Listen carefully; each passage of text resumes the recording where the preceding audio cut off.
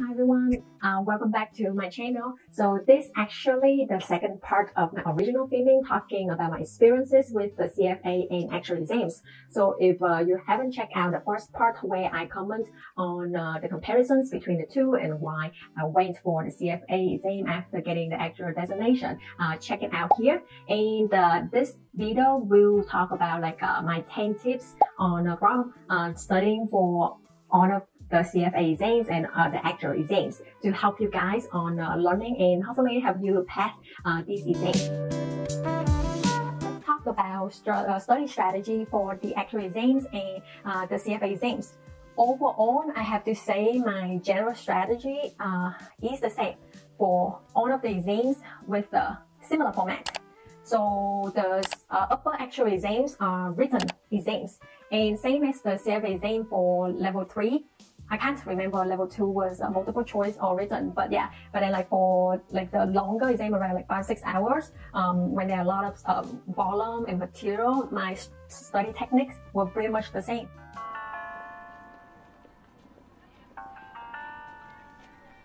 So tip number 1, avoid distraction if you can, especially from social media. Did you know that my cell phone, I actually do not have a data plan until last year, when my phone broke until a point that it could not connect to Wi-Fi. So before that, I never had a data plan for my cell phone. So what does that mean? That means that if I'm at a place that doesn't have Wi-Fi, I cannot access the internet. And so I will not be able to procrastinate and go on YouTube and stuff to do that. So I can focus and concentrate on my study. And also, I'm not active. I wasn't active on social media at all. And even right now, I'm only active because I'm having this channel. I want to connect to you guys, to the community, to understand more about what can be good and useful content for you all. So that's why I'm active for a purpose. But beside that or before that, I'm really not active on social media at all. So from that, I would say it really helped to make you less procrastinate in a way. So there are a few apps that can block the internet that you can try it out. So I will list it here in the comment section for you check it out. And also sometimes it's I would print out the material so I can read them off. Or if not, I would download it into my tablet. And again, just disconnect the data, disconnect the internet, the Wi-Fi. And so you have less distraction and just focus on your study material.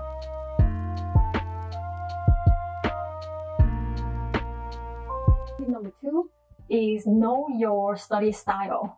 Are you the type of person that study the best when you study in a group with other people? Or would you prefer to study by yourself? How about study in the morning, during lunch, in the afternoon, at night?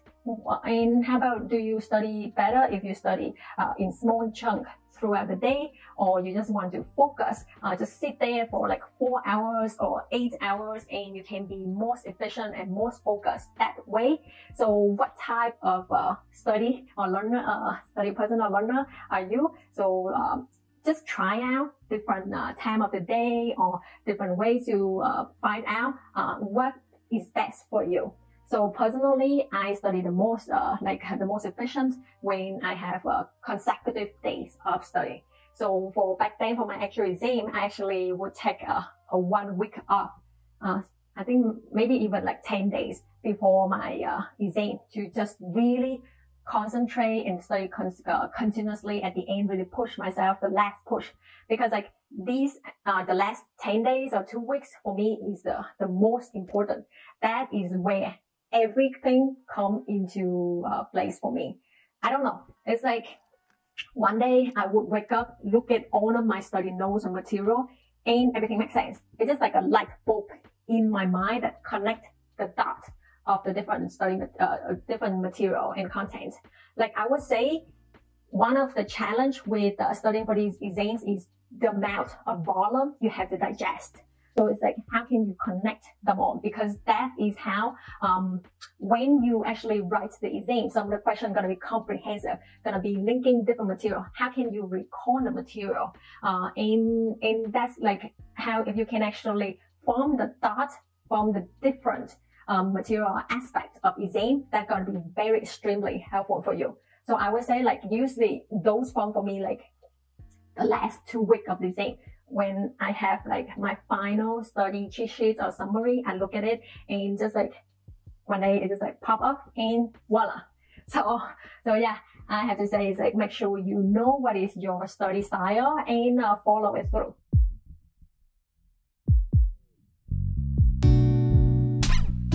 Number 3 is study early.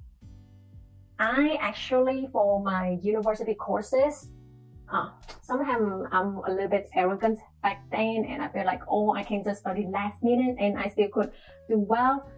But sometimes it's like because the material is shorter and more manageable, so maybe like, oh, I can just stay up all night and I still can do well for the exam, but it didn't really work out for my last few years, and that's how I knew about it. Like everyone have their own ability or capacity, I guess. So it's really useful and important that you start early in your study. So that way, like doesn't matter how much of the material is there. If you start early, you will be less overwhelming for sure. Because like, yes, maybe you can be very overwhelming at first when you say like, what? This is like 2,000, 3,000 pages that you have to read through, and then how you're gonna go through all these volume material. But like if you start early, you break it into small pieces, it will be much more manageable. And this is actually the same like how you will approach things at work. Like when you're solving a problem at work, especially when it's a very complicated or a big problem, how can you solve it? The recommended approach is always break it down, break into smaller pieces so that you can work on it, or you can solve each piece one at a time. And then once you have those, you can link them all together. And that's back to what I commented earlier about like at the end, after I go through everything, I really try to connect the dots. How are they all linked together so they can make more sense to me?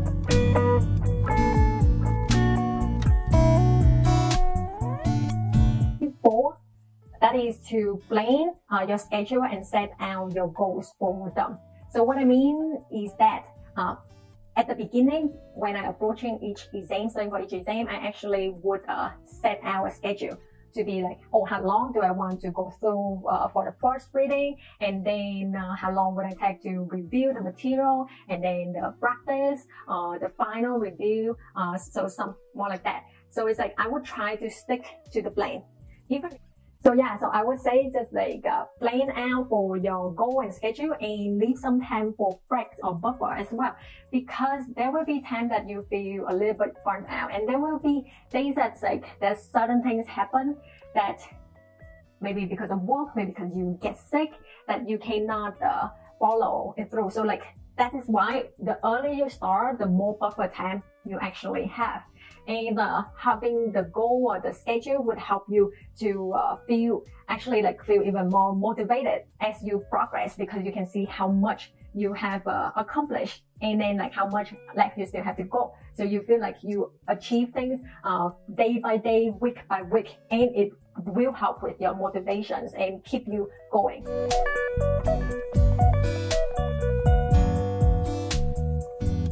So usually for the first read through, there are a lot of things that I may not understand, and it's okay. Like I feel like a lot of concept and material sometimes is like if you continue going on and read through all the material, it can help supplement to like really help you understand something that you do not understand earlier. I don't see there's a point in trying to understand every single thing at first, because one, it's gonna take way too much time doing that, and secondly, is like passing exam, especially like the upper actuary exams or the CFA exam, is about like knowing like all of the different stuff, but not you don't need to know everything perfectly. It's like you only need to know everything like 70 or 80% good enough, so that like you can answer any type of questions or any type of material information that they ask, but you don't need to get perfect in every questions either. Because again, there's a lot of volume and material for these exams. So that is why like in the first read through, I never try to understand everything. I just try to like absorb first, so like getting used to it, so I'm not feeling overwhelming, and I don't even try to memorize anything at this point. I think there's no use in this either, but I would take notes. So for the actual exams, I actually would purchase the study manuals, and I would make like notes separately to accompany with like the study manual, because like sometimes you know what you understand and what you don't understand. So so that is how I would do things for the first read through.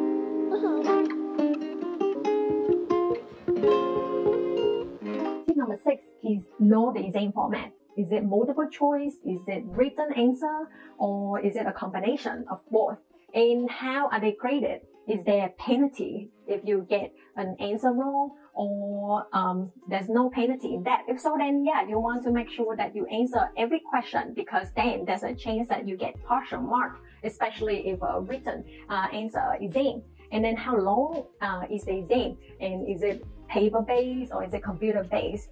So like for the actual exam, when it's or the CFA exam, when it's 6 hours, I actually practice writing things for that long. So knowing the exam format is really important. And like for the actual exam, upper exam, like with the society actuaries, they would have like guideline or tips on even like the question wording. Like it's just like they would have wording like, is it explain, is it contrast, is it recommendation? Like knowing these keyword or keywords, and that help you how to answer the questions most effectively as well. So that is again, so it's very important to read all of the information available on the official website about the exam, because it's not like they want to fail you. They want to help you pass. They're gonna provide all of the different relevant and useful information, so to give you a good chance of passing the exam. So read all of the information that is available out there for your exams.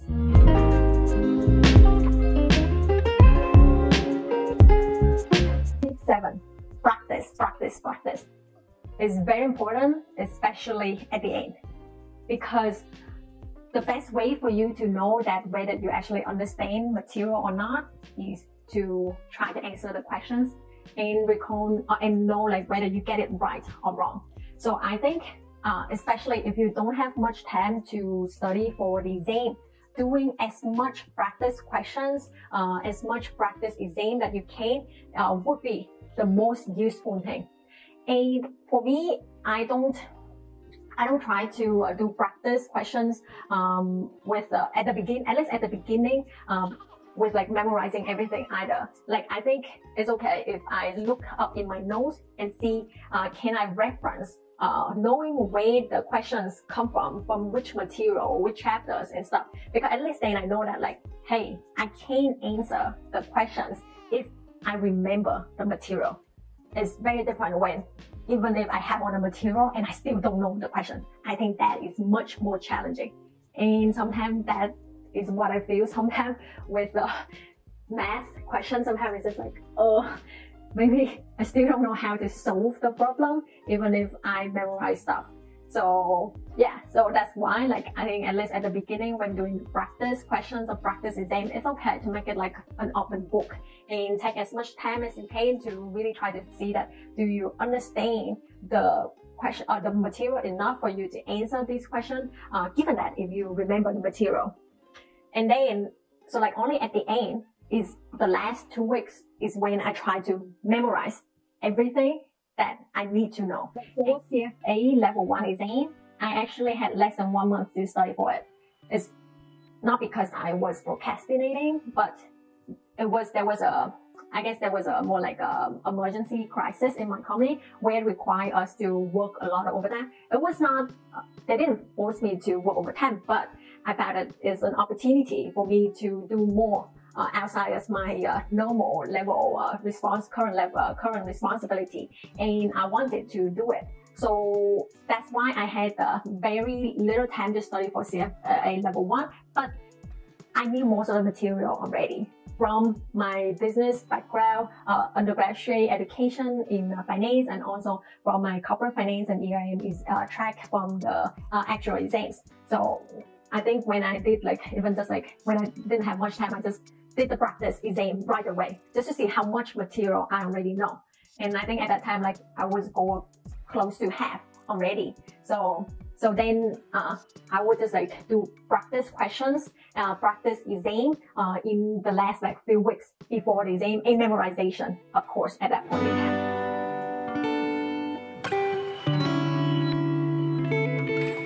So tip 8 is make your own notes. I think making your own notes would be very helpful for you to recall and to memorize later on, because you try to explain things in your own words. So it will stick to your brain better. And so for the CFA exams, for example, like I purchased the Schweizer final summary notes, like it's 3-page, double page. But then I would actually write down more notes on them, and to like elaborate on different concepts, or to like when I go through the exam or practice questions, like whatever I think like useful or helpful, I would write them on. Like it makes it very busy, but it works for me, because like when I decide to memorize later, this is everything that I'm gonna try to memorize for the exam.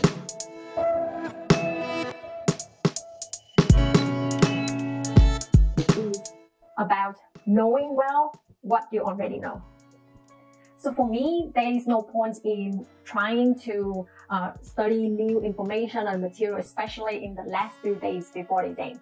You know what you already know. So if you did not like study earlier and you only have a few days left, I think it's more important that like make sure that whatever you already know and study, you can recall them. You can know how to apply them well. And this is where like flashcard or your own notes would be very useful come into place for you to make sure that you remember what you already know. For the level 2 or level 3 CFA exams, it's 5-page overall double-sided that I remember for each of the exam. So the original have 3 pages, and then I'm making another additional 2 pages to go with them to supplement what other information that I feel like is needed. So it's like memorizing 10 pages is much more manageable. So in a way, like I can recall like from I don't say that I have a photographic memory either, but I actually can recall like, okay, this topic is actually on page 3 on the left side or this side or this side, and that is really helped me to record again the material. And I just focus on memorizing the final summary and the like final notes. Just that. Like I don't try to memorize anything else beyond it. Whatever I need to know will be making it into my final notes that I remember.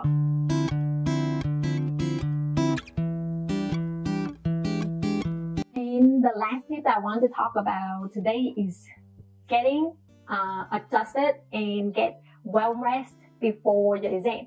What it means is, let's say your exam schedule is at 8 a.m.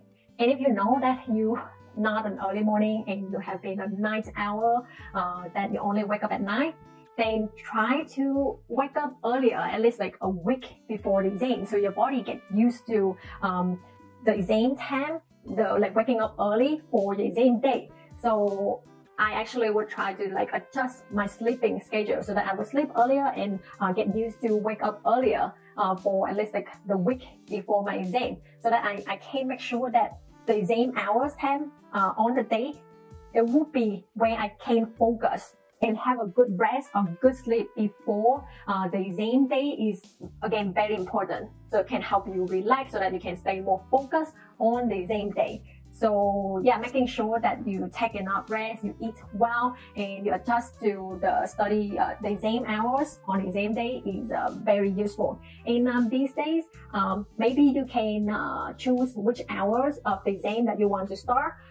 I don't know if that's true for the actual exam or the CFA exam, but like at least that's how it works for my master courses, like for the final exam, that I can choose the hours to have it proctor. So I would choose like during the time I know I would have like decent rest and get used to my normal routine in the morning, and that I would can stay focused the most during those hours. So not too late that I feel tired, but not too early either, because I'm really not a morning person.